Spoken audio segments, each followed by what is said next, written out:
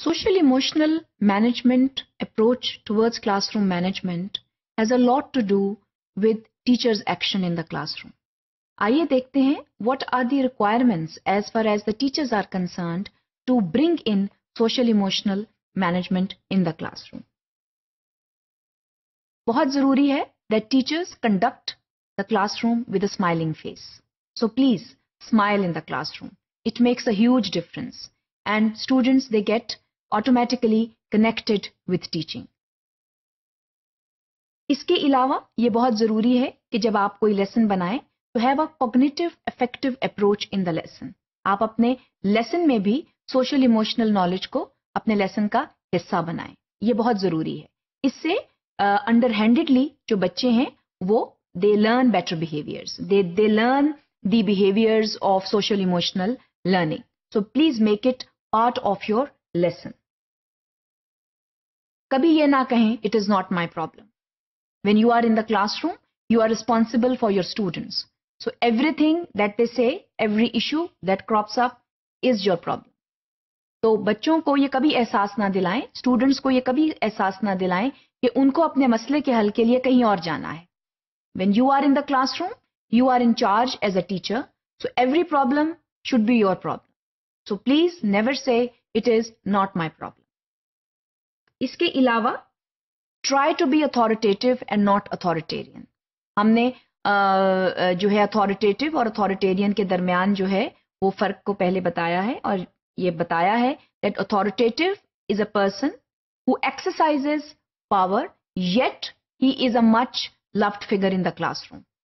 So you are in authority but at the same time you have an excellent relationship with your students.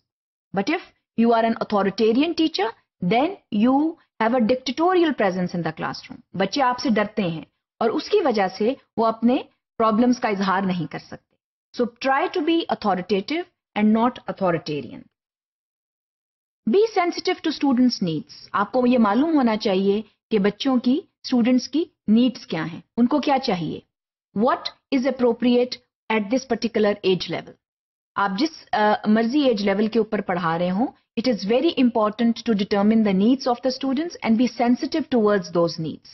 So that is very important and goes a long way towards establishing socially, emotionally active classrooms. उसके अलावा try to build on students' interest. When you make lesson plans, when you talk in the classroom, when you talk about issues, try to capitalize on their interests. That what are the interest levels of these students? उन्हें क्या अच्छा लगता है? वो किस चीज को शौक से सुनते हैं, क्या चीज शौक से पढ़ते हैं. Try to build on that. Try to build your lesson plans on that or try to integrate these interest levels in your lesson plan जिसके जरिए the classroom atmosphere can become extremely conducive to learning. इसके अलावा ensure that all students participate in the classroom. Sometimes teachers they have their favorite students who always participate and there are others who get neglected because remember some students are shy, they lack confidence, so they do not participate. So encourage all students. That is a big step towards developing socially emotionally rich classrooms because it shows that you care for all and not for just a selected few. इसके अलावा encourage team building. We should never encourage cutthroat competition in the classroom. Encourage cooperation, encourage collaboration. Students should be helping each other out. That is very, very important. So with team building, naturally the classroom atmosphere will be very friendly and it will be a very caring classroom.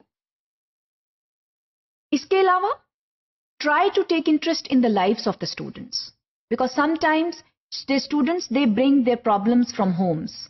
So it is okay to discuss their problems and to try to resolve those problems.